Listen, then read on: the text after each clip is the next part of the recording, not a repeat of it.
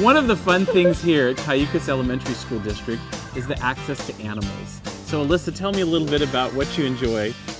I enjoy playing with the chickens at recess in the garden, and we bring them into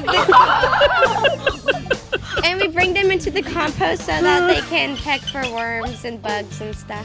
Excellent. Well, thank you. So everybody, which school rocks? Cayucos! Woo! Ann Hubbard is the superintendent for Cayucos Elementary School District. She's served as a principal in a comprehensive middle school and a larger elementary school district. And so Ann, one of the questions I have for you is, tell me one of the differences you see between this small campus environment and the larger campuses you've worked in before. Well, the fact that this was a small school district was so attractive to me because it really is like a family here. I'll have to say there isn't a student on this campus that doesn't have multiple adults that know about them, know what their struggles are, know what their strengths are, know when they're having issues, know how to take really good care of them. Every kid here is, there's so many supports under each student here because we are a small district in a really tight-knit community. That was a huge attraction for me to a small district. And Cayucos is known for thinking outside the box. What are some of the things that you see that excite you about? Oh my gosh. Again, just such a neat element about being a one school district is you don't have to try to do this one size fits all for all these multiple campuses. You really get to say, what is it that your kids want to do? What do they need? What's going to really enrich them? So you can find almost anything here. I remember you telling me it was kind of a flip-flop community, not meaning that they flip-flop their minds, but that they're very casual. Along with that casualness, though, comes incredible creativity. We have, people have passions here, and they're really willing to share those passions. And so you have things like the STEAM project and our geodesic dome. Ron Wilson is one of the trustees here at Cayucos Elementary School District, and he has spearheaded this project. Tell us about the dome here, Ron.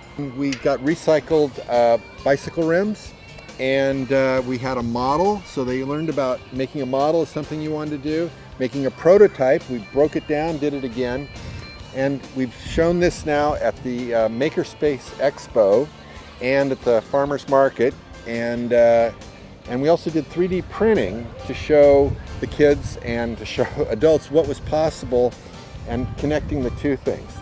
You have the community support to give the swimming lessons. Teaching the classes that I took when I went there, so it's different, but it's fun. I wouldn't have it any other way.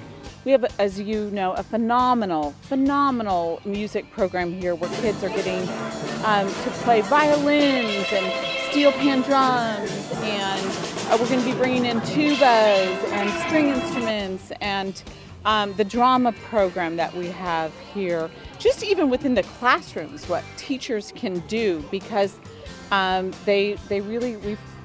we've taken away the limits. If somebody wants to do something, the answer is always, yeah, sure, yeah, let's try it. So that part is really just a neat part of Cayucos. Excellent. Well, thank you for sharing your campus with me today. Oh, you're welcome. Thanks for being here. We're mining for gold today because today is gold rush at our school. It must have been hard. Some people left their families for it, and they were searching everywhere. Gold Rush Day in 4th grade is a tradition. We've been doing it for probably close to 30 years. And the kids come to school dressed like miners, Westerners, and they learn about the gold rushes in California. And then they pan for gold, and all the gold they get to keep. And then they go to an assayer's office where they find out the price of gold. Today's gold was $1,223 an ounce. Then after that, we had lunch. We barbecued beans and tri-tip and salad and bread, and they really ate better than the miners did. The whole point of Gold Rush is to show the kids that California history is like a story of the past. And when you make it a story, then the kids really get into it. And so this afternoon, they're going to spend their gold at the watering hole. because that's what the gold rush people did. They got their gold and they spent it as quick as they got it. People from all over the world were coming just to California to mine for gold. We get all the electives and our teachers are great. We did a California mural, and if you can see over there at the L, you've got your gold prospector with the gold nugget up above. This community is extremely supportive of the arts, and they were looking for somebody just like me to come in and bring art back into the school. So it kind of originated with the Cayucos Art Association, and then over time became so well received by the public that it just sort of became a regular thing here at the school. They created what's called the Cayucos Education Foundation, which also helps to support the arts, including drama and music as well. Even the mural itself continues to evolve. Each year we can have the middle school students working on it, adding things, changing things. It's kind of an ever-evolving project. We've been doing the recycling project since last year. It's a third grade initiative that I took last year when I saw all the paper that was being thrown away. And we continued it this year and made it a bigger project by incorporating food waste in the cafeteria, because I could see how much food was being thrown away, and it was breaking my heart to see all of that. And we've reduced our recycling, or our trash, from 95% to 8% for the entire school. So our recycling, as you can see, is clearly overflowing every week. So we've turned our school into a zero waste. They're totally enjoying themselves. They took the initiative to build PowerPoints, each student, and then each group went to a different class in the school, presented that PowerPoint to show the students how to recycle and do food waste appropriately. I don't know, guys, how do your parents like it? I think there's dragon tongue, there's kale, there's green leaf. So as you can see, Grace here has got this beautiful bunch of greens, and as you walk around with the kids in the garden, you'll see what they're harvesting for today. And yesterday they actually Olivia harvested kale for their red bean minestrone soup we made in the gardening home ec class that we've been doing as an elective. So this is kind of spreading out throughout the school, kind of a dream come true, because it's a living, edible schoolyard. This is green leaf lettuce, and I really like this garden because it's really nice to have all the stuff here provided by the school, and it's fun to have a gardening class at the school because most schools don't have the opportunity to garden while doing your classes. It makes me feel really happy because you kind of get that feeling that you have provided something to the lower grades and other kids at the school, where you get to eat the products that we have grown organically and there's no harsh chemicals on them.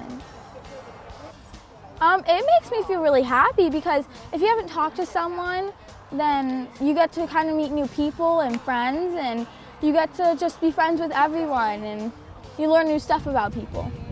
My favorite part about this is being able to eat it after you're done. The feeling of satisfaction that you accomplished something is very good. About 15 years ago, we had the garden in the ground, and we came up here and started the first garden. And then Dr. Brescia got me a grant last year, and we put in redwood beds here and down in the cafeteria area, where my home and garden class has a second garden down there. These teenagers, young teenagers, then got compost every year. They wheelbarrowed it out. They made compost last year, they mixed it, and then they researched what would go well here, and then they started their gardens. And this just ended up being a beautiful project where they take it home and they provide for the cafe. Then it ended up being herbs and flowers also. Well, we make chapsticks and lotions out of the calendula petals, and for our class we're doing projects where we make the lip balm and chapstick and things in our class. It feels really good, and it really helps soothe your lips when they're dry and chapped and stuff like that. Sadly, this year we haven't had that much water, so luckily the calendula grows with not that much water, so we've grown a lot of it, so that's why we can make so much chapstick. Through calendula, they heal and they also attract the bugs because they have like a strong smell and stuff, so all the bugs will go there, and usually they ignore our vegetables. Well, we use beeswax to like cement it together and then, you know, mix it all with heat, and yeah, it comes out as an awesome lip balm. Here again at Cayucos Elementary School District, a place that's near and dear to my heart, a campus in which I served as the principal superintendent. And my right hand here, Hannah Held, has served the district for many years, and there's a lot of research on K-8 schools and why they're so successful. What do you see that makes Cayucos such a special place? Well, kindergarten through 8th grade districts are special. I went to one myself, to a school with kindergarten through 8th grade students, and I loved it. I think what's special about Cayucos Elementary School is that we do have that span of grades. The older students look out for the younger students look forward to seeing their big buddies. We operate as one big happy family, and everybody knows everybody, and that's really helpful in terms of the success of our students. You were also recently acknowledged for your exemplary service as the Confidential Assistant of the Year award for the county. How do you feel about that? Well, I feel honored, of course. It was a nice nomination from Superintendent Ann Hubbard, and I do have to give a shout out to my co-workers. I couldn't do my job without their love and support, and then also to the other confidential administrative assistants in the county. They do a lot of work that nobody really knows about or understands, but they make sure that their schools run smoothly all year long. If you had to think of one word that describes the special environment here at Cayucos, what would it be? I would say family. That's wonderful. I'm thrilled to be here with Victoria Doust, who is the most dramatic person on campus. She's actually our drama instructor here extraordinaire. She's an accomplished author. And you started this program, the Black Tie Beach Day, but you had to wait until I left Cayucos to do this? Well, that was the plan. We did. It was part of our Schools Including Everyone project with the middle school. What we did is we had a beach day, which, as you know, we do several times a year as an incentive and a reward project, but we asked everyone to dress up formally, and we made sure that everyone who wanted to had a costume of some sort, and everything that we did, surfing, swimming, digging holes, everything was done either in a dressy dress or in a suit and tie, and it was hilarious. The kids had a great time. Teachers dressed up. It was fabulous. I recommend all schools do this. That's wonderful. I'm going to get my tux from the cleaners and invite me for next year. We will do that. Thank you.